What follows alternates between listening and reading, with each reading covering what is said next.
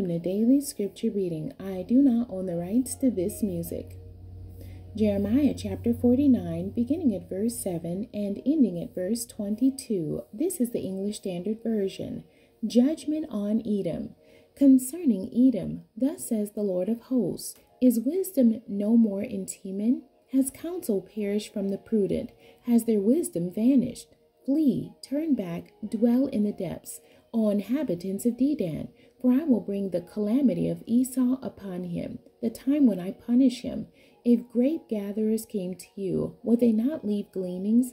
If these came by night, would they not destroy only enough for themselves? But I have stripped Esau bare. I have uncovered his hiding places, and he is not able to conceal himself. His children are destroyed, and his brothers and his neighbors, and he is no more.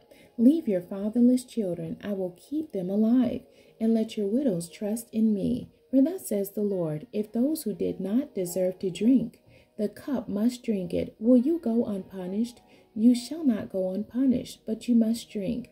For I have sworn by myself, declares the Lord, that Basra shall become a horror, a taunt, a waste, and a curse, and all her cities shall be perpetual waste. I have heard a message from the Lord, and an envoy has been sent among the nations. Gather yourselves together and come against her, and rise up for battle. For behold, I will make you small among the nations, despised among mankind. The horror you inspire has deceived you, and the pride of your heart, you who live in the clefts of the rock, who hold the height of the hill. Though you make your nest as high as the eagles, I will bring you down from there, declares the Lord. Edom shall become a horror. Everyone who passes by it will be horrified and will hiss because of all its disasters, as when Sodom and Gomorrah and their neighboring cities were overthrown, says the Lord. No man shall dwell there, no man shall sojourn in her.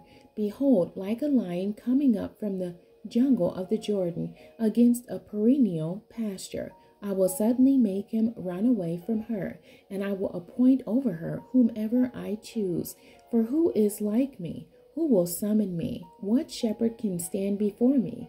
Therefore, hear the plan that the Lord has made against Edom, and the purposes that he has formed against the inhabitants of Teman. Even the little ones of the flock shall be dragged away.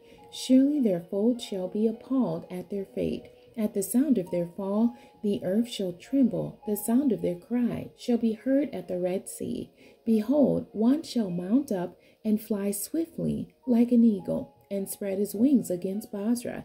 And the heart of the warriors of Edom shall be in that day like the heart of a woman in her birth pains. The end. God bless you, and thank you for joining me today.